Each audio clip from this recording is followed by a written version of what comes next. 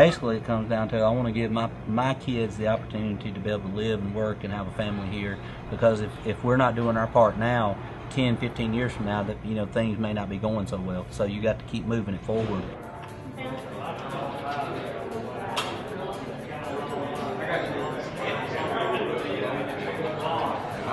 I'm currently sitting on the city board. I'm in my third term, and right now I'm actually the vice mayor of West Point. I'm currently running for the Justice Court Judge here in Clay County. I mean, we have a vested interest in not only from a personal standpoint from our investment, but from where we live, where our families are at, as far as the community and how well the community does. We're all going to succeed together, we're going to all fail together. And so we've always taken the approach, don't sit on the sideline expecting someone else to do it. We get involved and we take part. Like he said, we have a vested interest in this community, and we want it to continue to be prosperous and to continue to grow.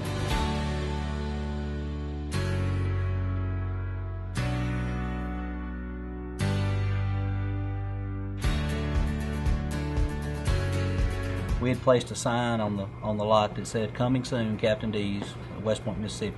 And so people started seeing that, and then of course rumors were getting out and wanting to know more details about it.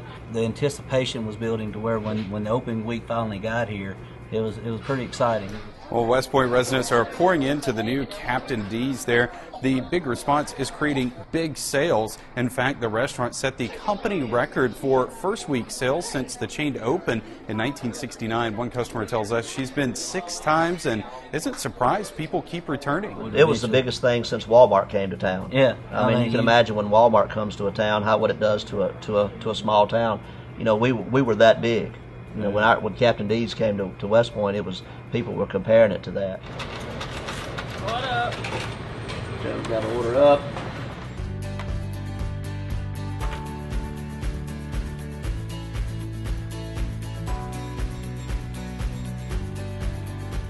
Our working relationship's always been good and strong, but we get that from our dad. I mean, Dad was adamant. He was our backbone. That the families always stay close. Don't never get upset with each other. If you do, you resolve it right then. And Dad, he was the biggest driver in us doing this adventure here, that putting in the restaurant and doing this project. And luckily, he was with us for about 8 weeks after we opened the store. And so he got to enjoy it. He got to see the success.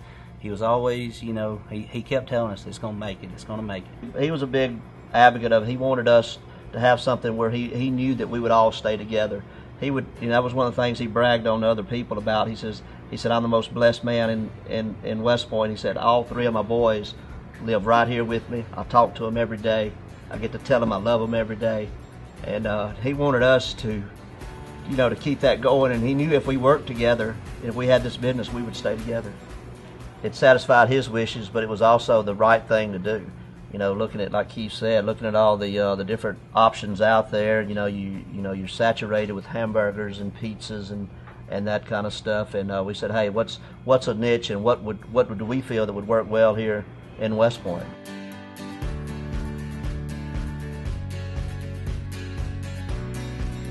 Our plans and to take what we've learned from this one to move into our second location. We've signed on to do 3 stores total.